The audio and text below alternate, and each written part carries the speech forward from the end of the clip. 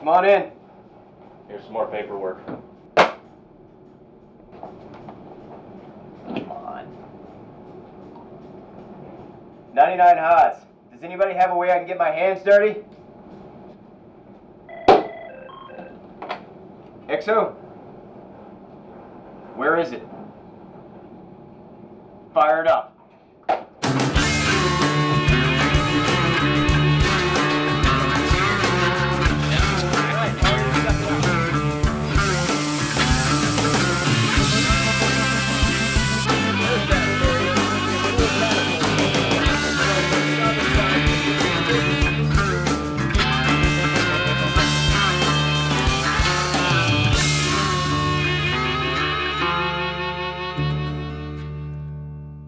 Hello out there, Team Nimitz.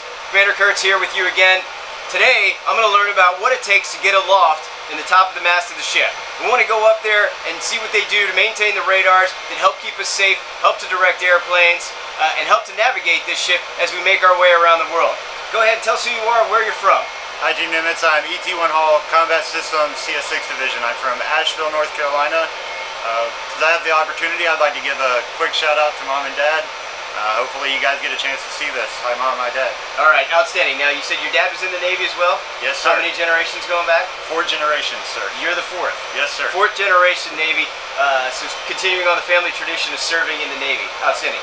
Tell me what we're going to be doing today with you here in the classroom.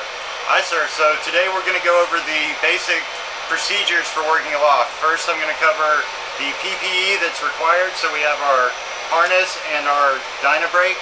And we'll actually get a chance to put on the equipment, go up in the hangar bay, do a practice climb, which is a requirement for the aloft qualification. So overall, we're going to get, I'm going to get fit out in this harness, learn all the safety procedures, learn the climbing procedures, so that tomorrow, when we do a replenishment alongside and we're getting supplies, we can go up into the mast, the highest part of the ship, and what are we going to do when we get up there? As soon as we get up there, we're going to wipe down all of our radar antennas.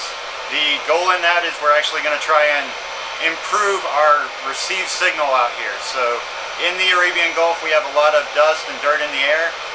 So as the radar signal goes out, hits a target, it's coming back. Normally without that layer of dust and dirt, the receiver picks it up, we see the target illuminated on the scope. But with that layer of film there, what's happening is we're getting the received signal back, it's being absorbed or being reflected by that film on the radar receiver, and we're not getting as good of a picture as we would otherwise. So you get an unclear picture, it makes it difficult to find targets, makes it hard to work through all the noise that dust is putting out there. And if you haven't seen the dust here, but if you're on board the ship watching this, you've seen the dust here. It's a pretty fine dust, which means it can get everywhere. How are we going to clean it up? Are you going to use a vacuum? Do I need to lug one of those Dysons up there? No sir, none of the vacuums, not even the Ghostbuster packs. We're just plain old buckets and sponges, just tending water, bucket brigade up to the mast. So we're going to use a line to haul that up there? Yes sir. I've never heard the term Ghostbuster pack, but I like that one. I'm going to start using it. Ghostbuster pack and Cadillac. Alright, so we're going to go through the PPE, the personal protective equipment that it takes to climb up and safely execute this. And how tall is the ladder inside of the mast? How far up are we going? I actually can't get that figure off the top of my head, sir. I think it's about... It's classified. No, not classified. I just don't know. I try not to think about the height, sir. Alright, we're going to start at the 011 level. Yes, sir. And then we're going to go up from there. Alright, so we'll count the steps as we go up there. Alright, sir. And then we'll know exactly how high we are from there, and we can start taking a look at all the radars.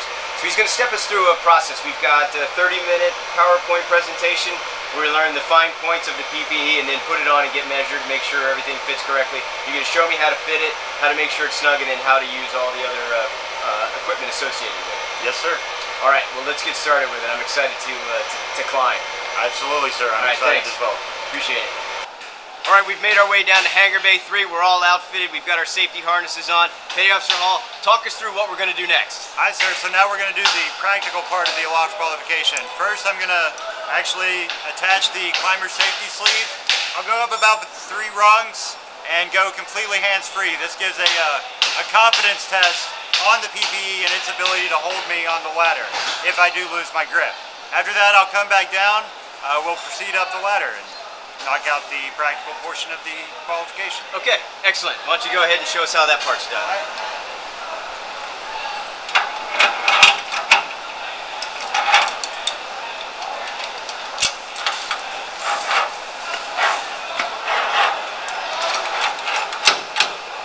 Alright, so as you can see, I can go hands off, I can even go feet off, and completely hang. It will keep me in place without falling down. Alright, let me see if I can get that.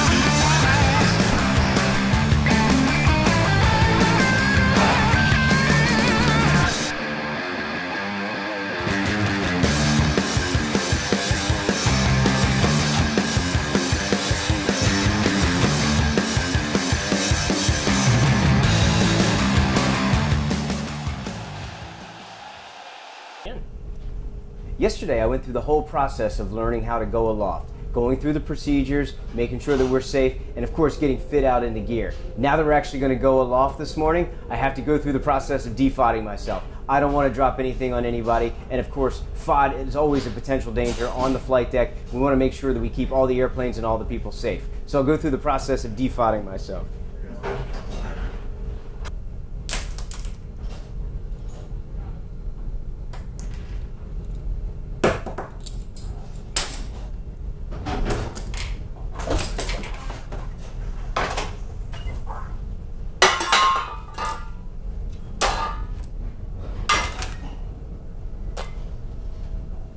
Before we go aloft, before we do just about anything that we do on this ship, we have the planning and briefing part of it. So we're going to plan out and brief what we're going to do right here in the Combat Systems Maintenance Center. Go ahead, tell us who you are, where you're from, say hi to somebody back home. Sir, my name is S01E07 from Combat Systems CS7 Fox Division, Fire Control. I'm from Oklahoma originally, but I'm married and my wife and family all live in Tacoma, Washington. Just quick shout out to my wife and kids real quick.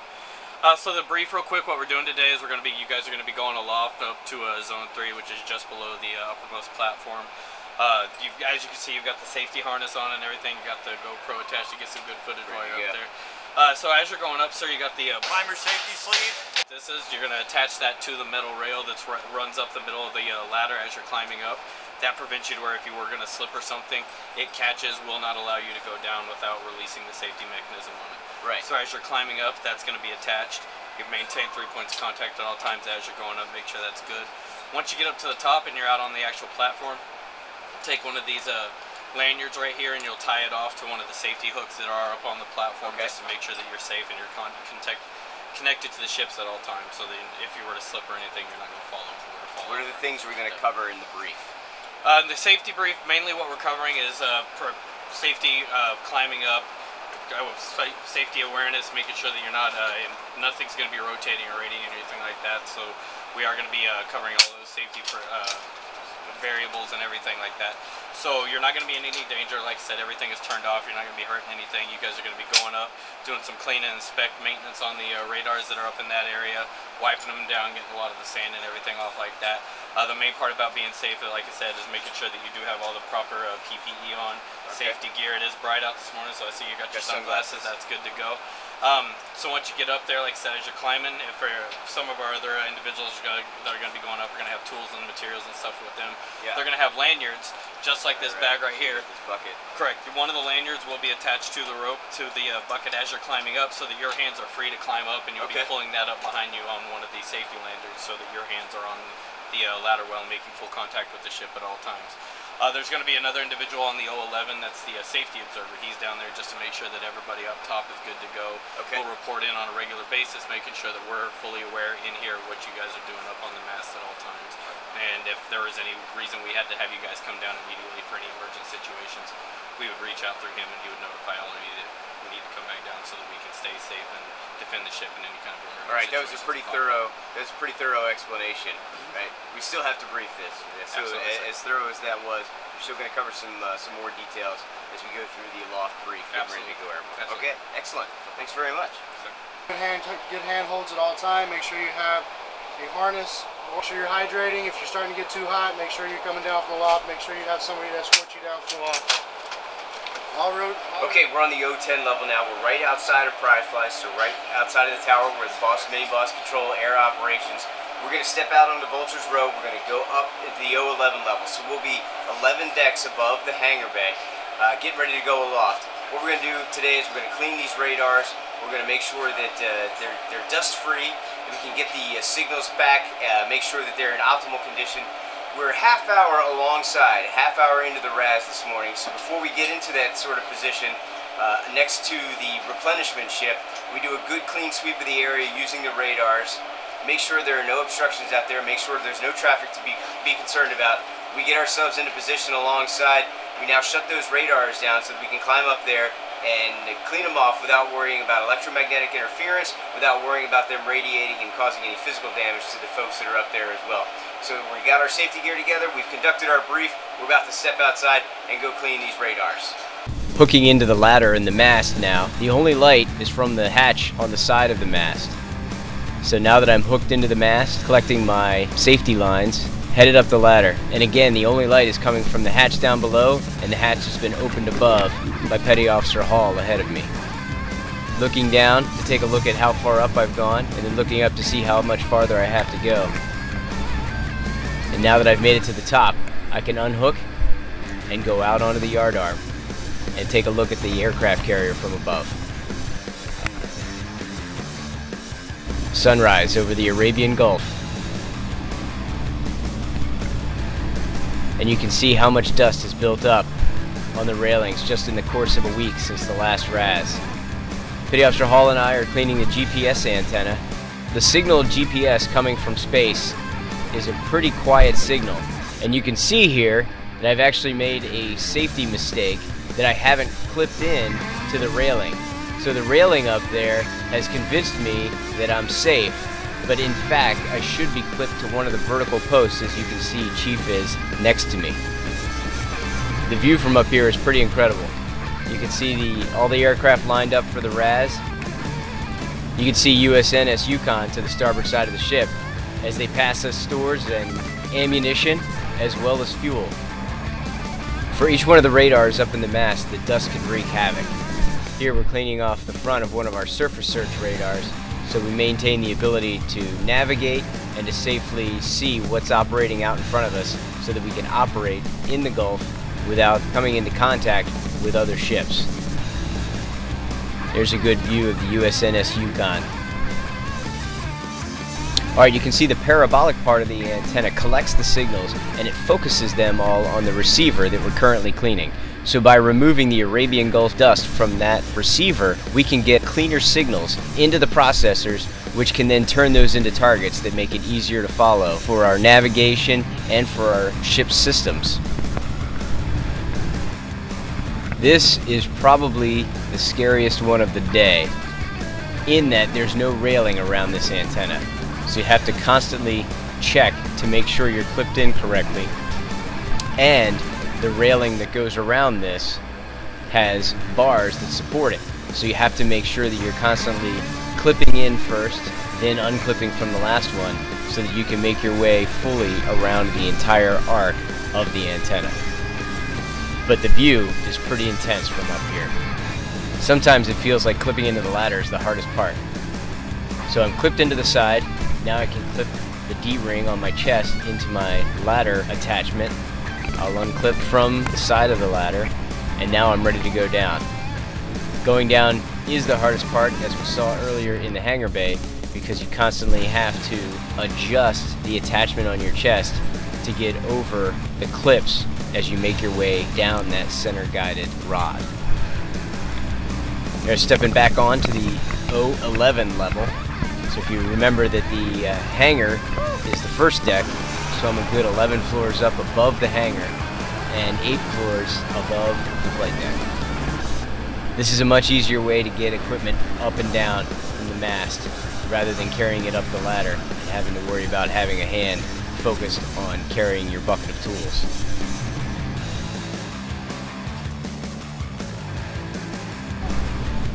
Taking it all in from the 011 level, it's a way different point of view.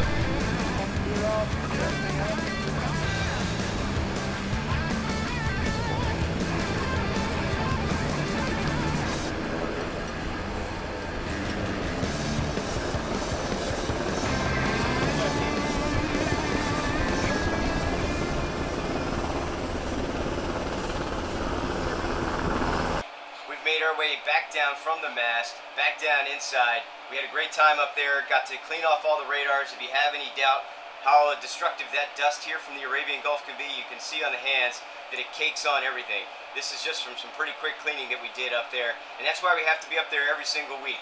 So I want to thank Petty Officer Hall, Combat Systems Department, who are doing this all the time. Alright, so we talked about the plan, we talked about the brief, you saw us executing up top there. So did you have anything for me from a debrief perspective? From debrief perspective, I think that we went up there, we got everything that we needed to. I didn't observe any unsafe conditions while we were up, which is great. You actually handled the aloft like an old pro, sir. So that was great.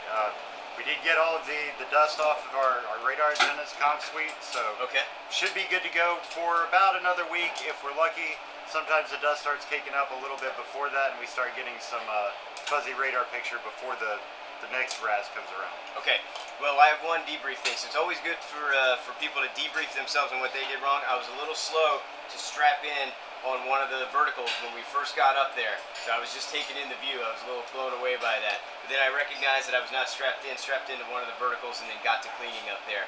But you can see just even that, the fine dust that we have out here in the Arabian Gulf, that little bit of interference can wreak havoc on the signals that we're getting on these radars and make it very difficult for all of the systems that we're using up here to keep us safe and to navigate.